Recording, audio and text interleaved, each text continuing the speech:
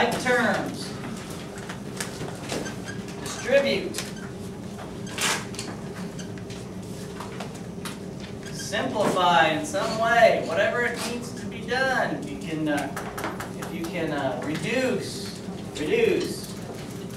Okay, so the point behind number one is look at the left side of your equal sign and put things together or distribute.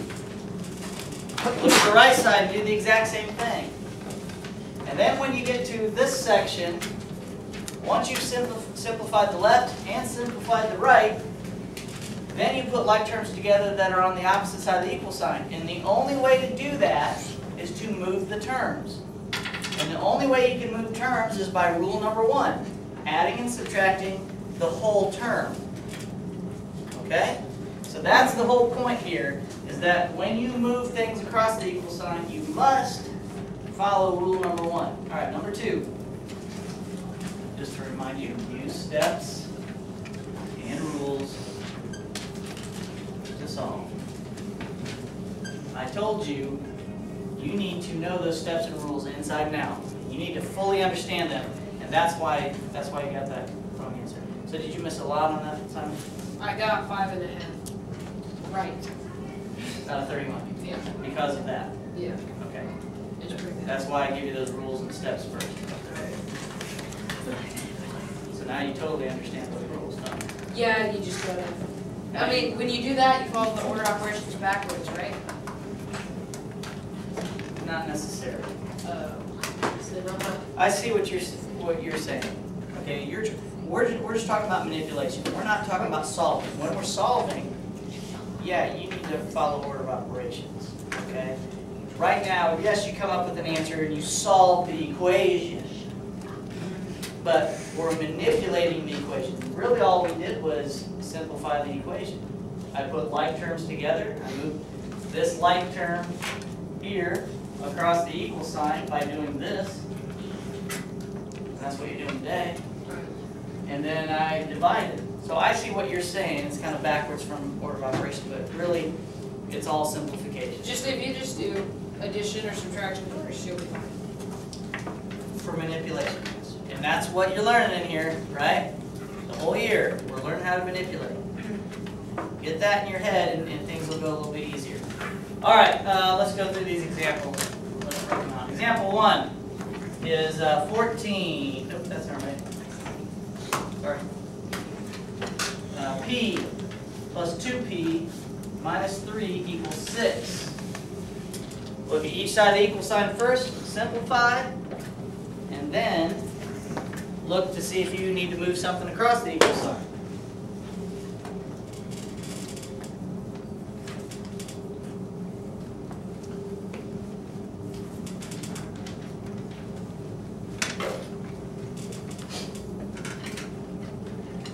Some of you are done. That's awesome. All right, well, obviously, these two go together, and these two go together. These two, this is 1p, so that becomes 1 plus 2 is 3p. I'm still left with a minus 3. Now you have a two-step equation.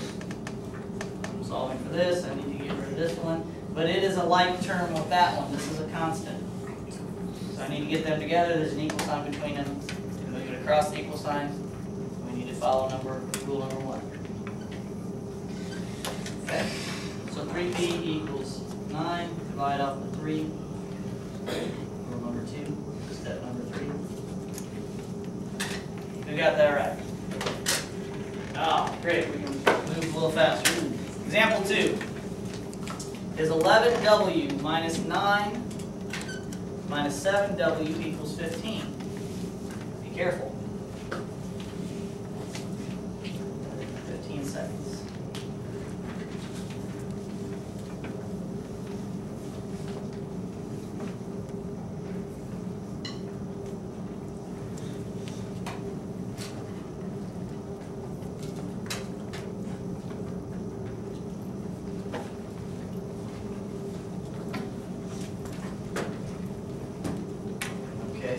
Struggling. So let me circle while you're working.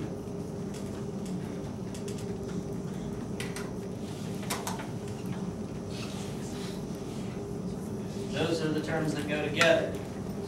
Since these are on the same side, it's 11W minus 7W. Not minus because of this one. Just refreshing your memory. 11 minus 7 is 4W. 11 minus 9, and now you have a two-step equation. How many people got that far? Well, I think I got the same thing, but I subtracted 9 with 4. I combined. You added 9? I mean, added 9 to both sides. That's fine. Oops, I got it. Sophie? I added the negative. You added a negative. Yeah. You changed this Yeah. to that, Yeah. and then what'd you do? I changed the 7W too. Okay. Okay, and then what'd you do? I added 11W and negative 7W. And got 4W? Yeah. And you still have a plus negative 9? Yeah. And what do I do at that point in time? You add 9 to both sides because That's it's right. negative. Good. Okay, 24, divide off the 4. W equals 6. We got it right? Yeah, what? Awesome. You guys are obviously catching on. That's good. Let's go ahead and get through these other examples. Let's see if I can give you something a little harder. Example 3 is 35 equals negative 5 plus 2x minus 7x.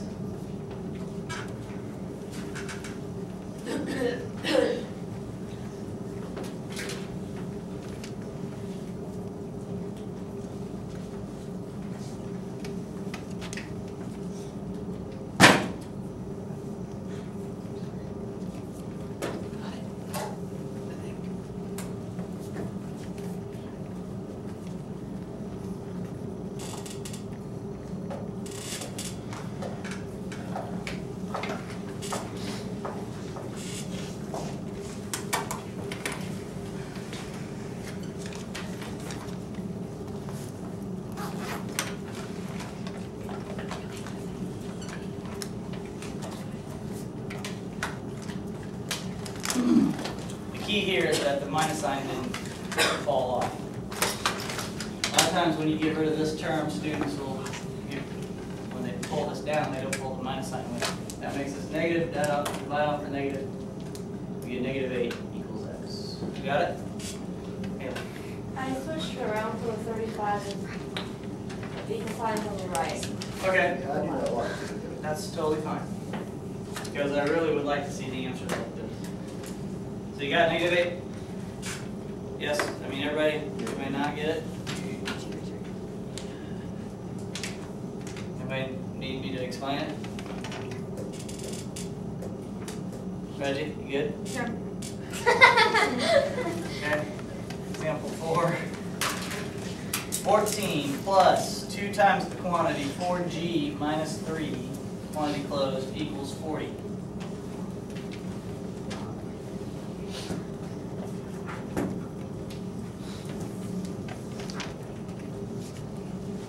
Multi-steps.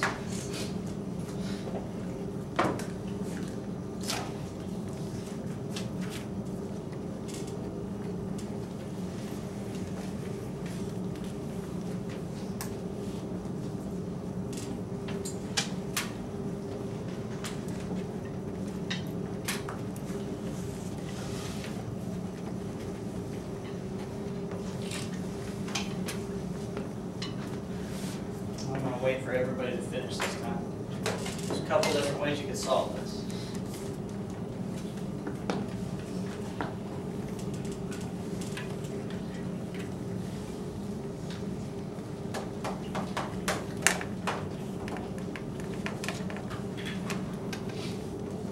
Done.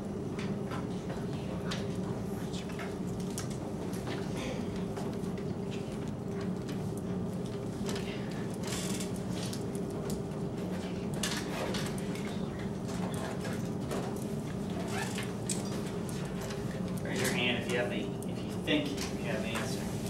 And then what'd you get? G equals 4. Interesting. Yeah.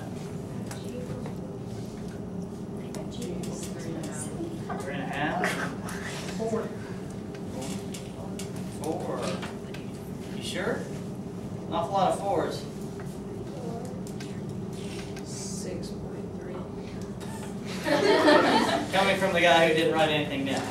All right, can I show you? Two ways. I'm going to show you this. You don't have to write this down. I'm going to divide off this 2 first, but I need you to divide every term.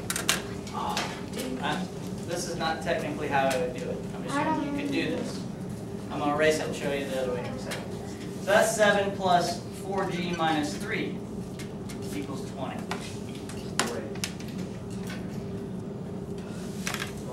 Okay? 7 minus 3 is what?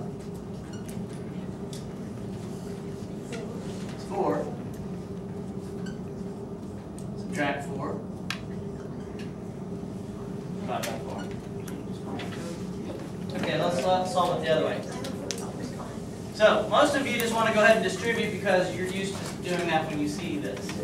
So we get 14 plus 8g minus 6 equals 40. 14 minus 6 is 8, or minus the 8.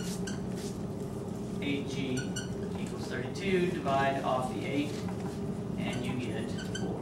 So who solved it that way? Everybody? Anybody solve it the way I showed you the first time? Okay. Just keep that in mind. You can do any of those steps, any of those rules first. Some of them might get you into some trouble. All right, example 5.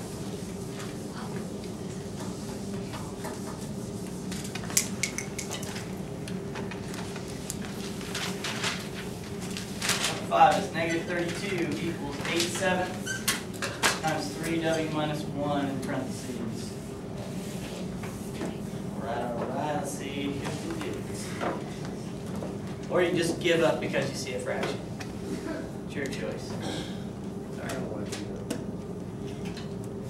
Can we do that on our homework? You don't even have to do your homework. Take a big fat 0. And then a nice conference with your parents. Alright. After you have to move the outside part.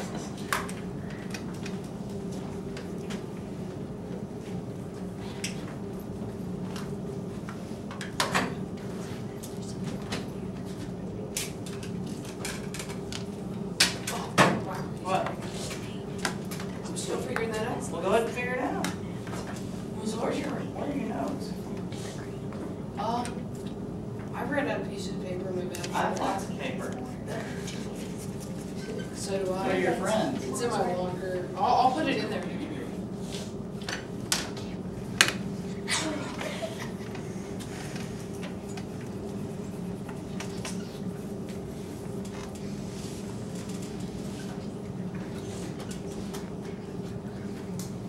This is killing me. Are there any problems like this on our homework? Yeah. This is actually one of the odd problems. I would not solve it like this, but I know this is how you guys are doing it, so.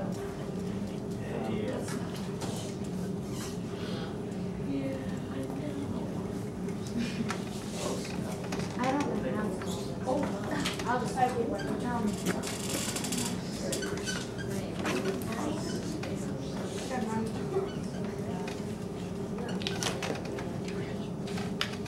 Good for you.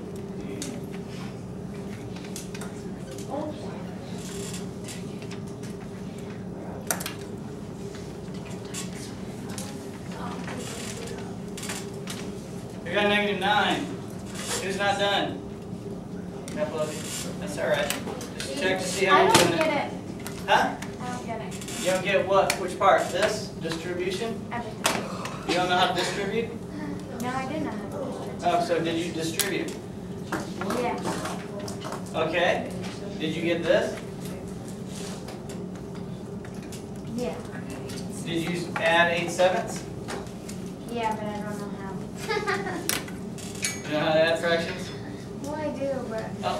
I don't think I get it right. Okay, well this is what I would have done.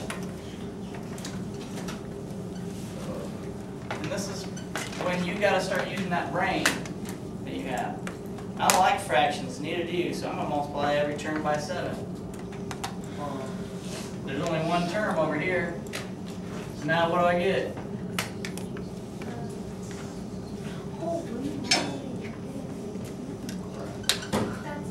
Doesn't that kind of look a little nicer to do, Sophie? Yeah, but then I get confused, and then I multiply the wrong thing, and then the big blob of crap on my paper. Just saying. Yes? Would you be able to do times 7 over 8 instead of? Yes. Because if we do it at this point, you add the 8. Did I do this wrong? 210 and 14. That's 222. Add the 8, you get negative 216. And you eventually get the same thing we had there. Okay, but this definitely looks a lot more comfortable to me than this. Okay, but you have to pick and choose at some point in time when to do those rules. Like I said, rule 1 and rule 2 are interchangeable. They're not in order. Yeah. I did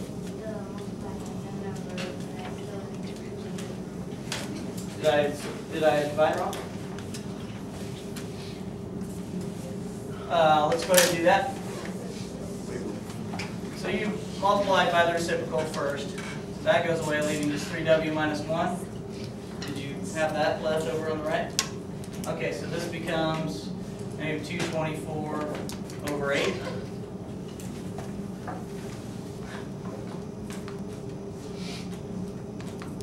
Well, 7 times negative 32 is negative 224. 8 times 1 is 8. So if you didn't get that, then unless you reduced beforehand. So that's 1, that's 4. So your answer then becomes negative 28. Yeah. Okay, add 1, negative 29.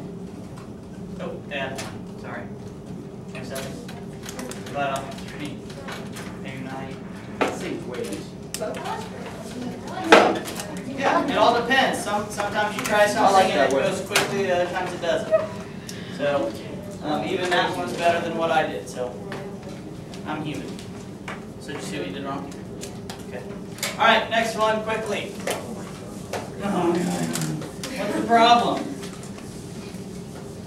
You don't want me to show you something you might miss? You just want to go ahead and miss it? No, really. Example 6. X plus 4, this is 4x, and this is 10 times x minus 1. The perimeter equals 288. Find x. What do you do? Yeah. And what? That's right, I'm wanting a little more technical. I think you're saying the right thing, but how do you solve it when you add them all together? Yeah. Perimeter equals a plus b plus c, so you plug in the sides. So perimeter equals all your sides, a plus b plus c. All the sides are, I don't know, however you want to write it, x plus 4, 4x, and 10 times x minus 1. What's p? 288. Yeah, that's what I was looking for. Add them all together, set them equal to 288, and then solve for x. So I do that. And then we'll be done.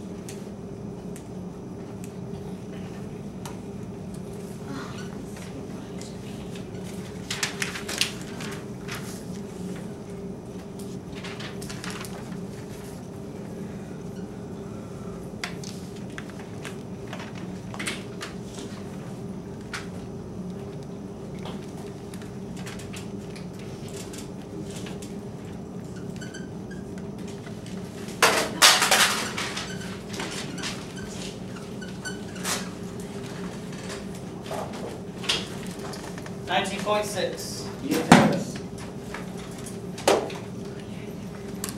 assignment 4 to 36 evens, and all of the mixed review.